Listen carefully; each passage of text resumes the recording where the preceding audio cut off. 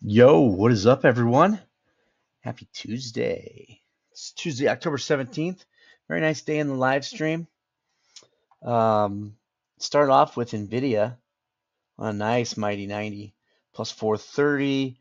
Then did a Roku volume runner plus 488. Boeing volume runner plus 260. And then tried a continuation runner in Apple and ended up being a small losing trade. So overall, plus 1,080. So nice four-figure day on four trades. Let me show you. So NVIDIA, so had a nice Mighty 90 setup. So I got long right here. And as always, with Mighty 90s, I positioned size so that I could add. And when it came down to this pivot here, I added in. It popped back up. I got out of half. Then I got out of a quarter. And I cut my last contract right here at the top. Actually, I don't even think it was the top. I think I got out about right here because I didn't want it to work itself back down because the market was really weak to open today. So, and NVIDIA was weak. So, uh, but great mighty 90 there. I love it when there's good volume pop, comes down to a pivot, was able to add. So nice one there. Roku. So Roku got this big volume bar. I missed the initial get in, and then I ended up getting in.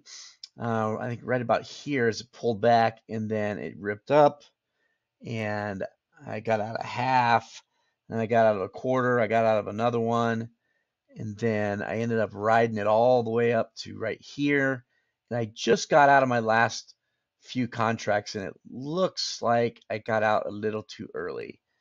Let's see, I think I had like 4 or 5 contracts left.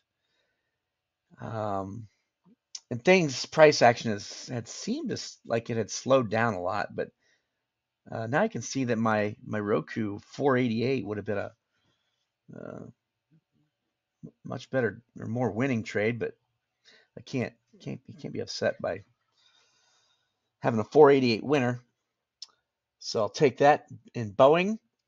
So Boeing had this initial push up with big volume. It was a little different than Toss. Toss didn't have it as big volume.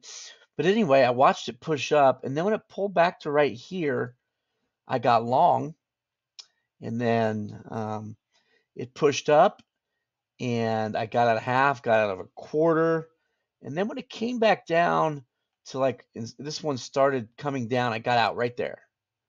So the range was really tight, and it didn't continue upward, so I bailed on it right there. So plus 260, I gave some back with a couple contracts left with this little pullback, but I think I got out pretty good because I would have lost even more if I let it come all the way down. And then Apple, good example of a continuation runner that is low risk. So market was weak, Apple was weak. It pushed up to this pivot.